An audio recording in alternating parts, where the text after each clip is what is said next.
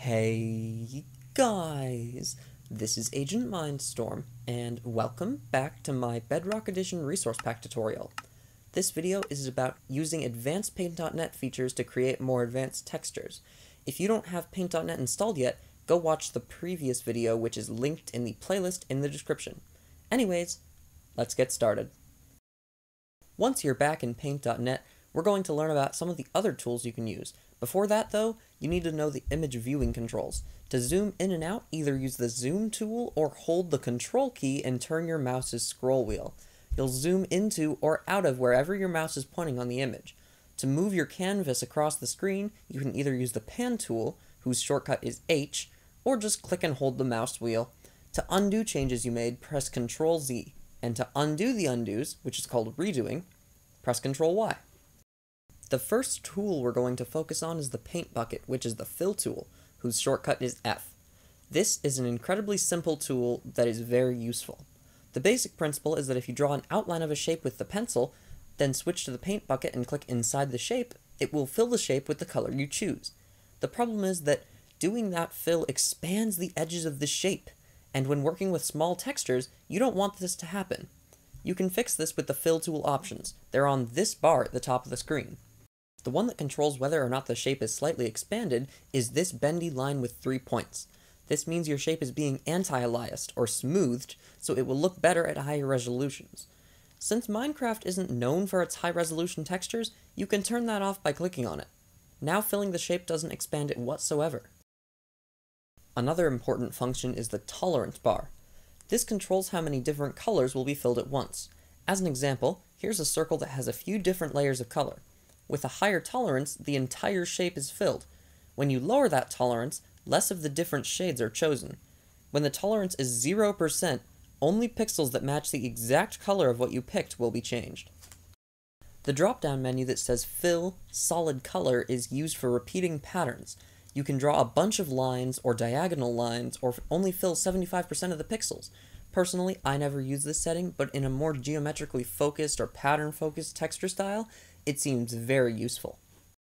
The final option, Flood Mode, is one that I use a lot. Changing it to Global changes the paint bucket, so instead of filling every pixel of a certain color in the area, it fills every pixel of a certain color in the entire image. This really helps when making textures that are the same pattern, but have different colors, like wool or wood types, but we'll get into that later. The next tool we're going to focus on is the Selection tool. This is actually a group of 6 tools, but they're all related to each other. The most important one, though, is the basic selection tool, which is called Rectangle Select. Its shortcut key is S. Just clicking and dragging across the canvas will draw a rectangle like you do on the desktop when you're bored.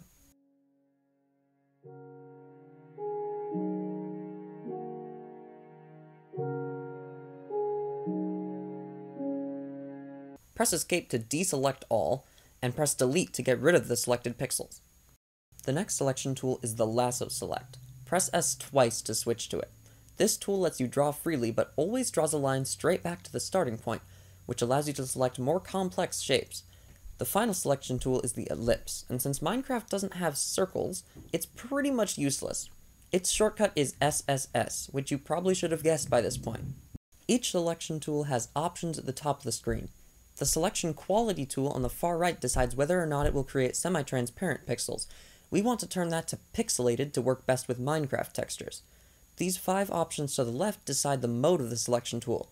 The main one is already selected, which is Replace. It means that when you start making a selection, the previous selection will be instantly deselected. All these other options change that. The first one, Add, will let you make as many selections as you want. They still count as one selection, though. The second one, Subtract, causes any selection that overlaps your existing selection to be removed. The third, Intersect, allows you to limit your selection to the area inside another selection. And the fourth, Invert, makes anything inside your selection that isn't selected become selected, and anything that is selected gets deselected. This one lets you make some weird shapes. The Rectangular Selection tool gets an extra option, which allows you to set it to a specific ratio or pixel size for the selection. This is great if you want to select only square areas, in which case you can just set the ratio to 1:1. If you're trying to edit an animated texture, which has many different 16:16 sections, you can just set the size to 16 pixels to make sure you always have the right areas selected. The magic wand is the final selection tool. Its shortcut is, now brace yourself for this one, SSSS. It has the same options as the first three had, but has extra ones from the fill tool, such as tolerance and flood mode. It also has this last option, sampling. The image setting makes the selector follow the same rules as the fill tool, so I recommend that one. The layer option makes the wand attempt to select entire layers, and it's just really convoluted, so you know what, just leave that option alone, and you'll probably be fine. In order to move the pixels that you just selected, use the Move Selected Pixels tool, whose shortcut is M. Even if your selections aren't connected, they all get moved as one. Hold down right-click to rotate the selection, and you can resize the selection with the circles around the corners. Those are called handles, but no one ever calls them that. When you're finished moving your pixels, press Escape to confirm the change.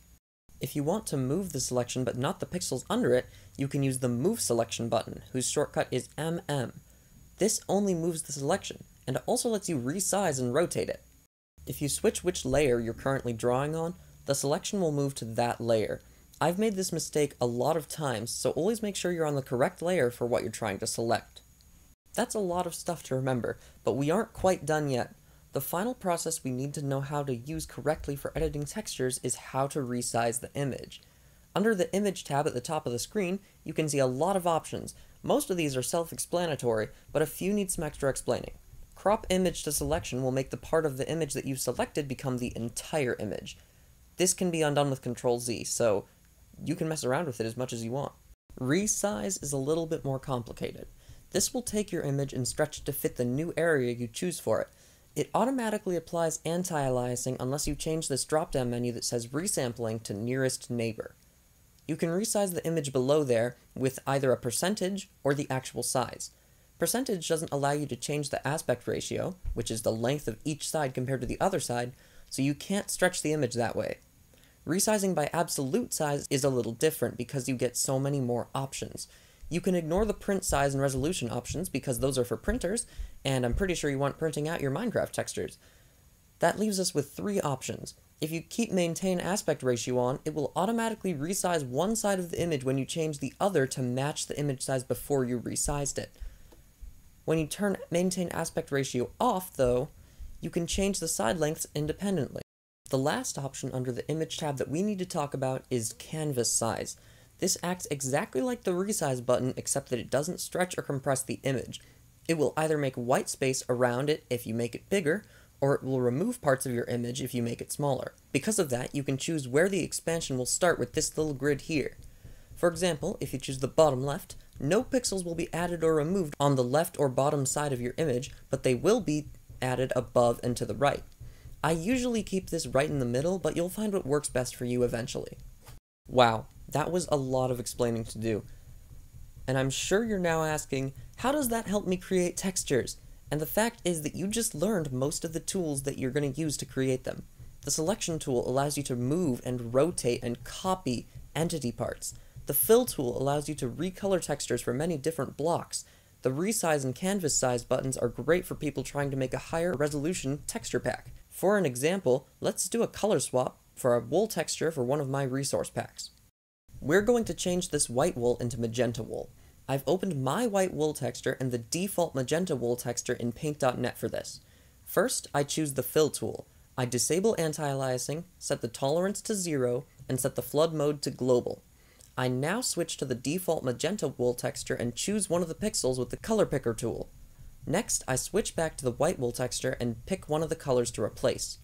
I then expand the color picker, slightly adjust the shade of the magenta, and replace another pixel. I repeat this process until the texture has been fully changed to magenta. I save it and the color swap is done. That's the end of this video's guide. Hopefully you found it useful, but for now, I do want to tell you all, thanks for watching, and I will see you later.